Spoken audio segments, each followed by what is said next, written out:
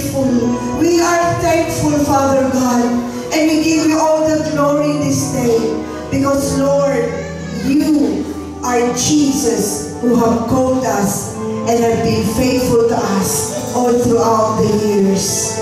Lord, just as our theme says today, the greatest thing in all our lives is serving and loving you. We will live by that principle, oh God. We will live to serve and love you. We will choose you more than anything. We will choose you more than anyone, Jesus. Father, let that desire continue to burn in each and everyone's hearts today. And may we go home, oh God, living in this principle. Father, we thank you, Jesus. Holy Spirit, continue, Lord God, to light that fire in our hearts.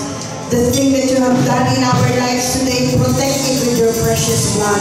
The salvation and healing we have received, oh Lord, protect it and let it grow. Let hunger and thirst, oh God, permeate our hearts in the name of Jesus, that we may go out of this place, change lives, oh God, change people, Lord God, in the name of Jesus. And Lord, this ministry we continue to lift up to you.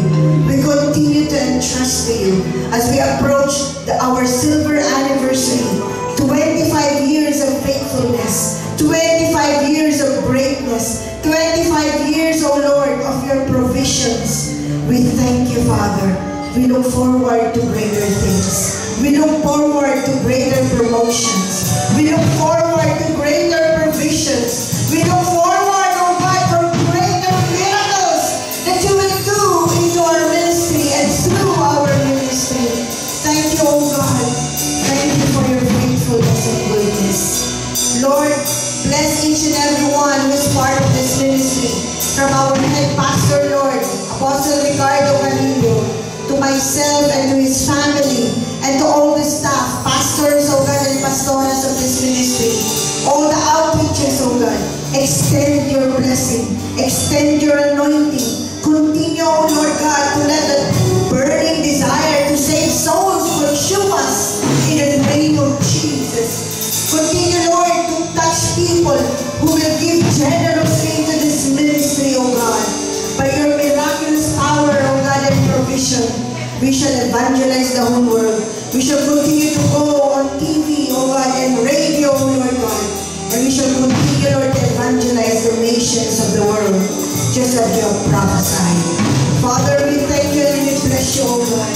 We give back to you all the glory and honor, all the praise and thanksgiving, all the adoration, oh God. Come on, let us thank the Lord. Our praises, our thanksgiving, our glory to God, glory to Jesus. Thank you, Lord, for your faithfulness.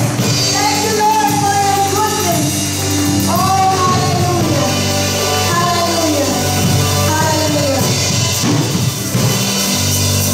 And the Lord is saying, you faithful woman of God, you faithful man of God, be excited more than ever before, for the fulfillment of my promises is coming unto your life, saith God. The consummation of everything that I have said unto you, saith the Lord, shall come to pass. Now, saith God.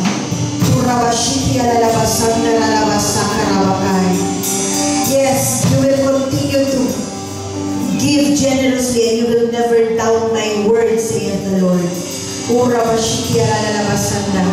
From this day forward, you will never question me, saith God. You will never doubt me, saith the Lord, because you will see my goodness and my faithfulness into your life, saith the Lord. Oh, hallelujah. Hallelujah, hallelujah. Panginoon, maraming salamat. Ingatan mo po ang aking mga kapatid na uuwi ng probinsya. Ang kanilang mga sasakyan, o God, ay balutin mo na yung banal na dugo. Ang iyong mga anghel ay mauna sa kanila. Bantayan sila, Panginoon, at ligtas silang bigyan, Panginoon, ng mapayapang paglalakbay. Maraming salamat, Panginoon, sa araw na ito. Salamat sa mga dumalo, Ama. Naglaan ng oras, naglaan ng panahon.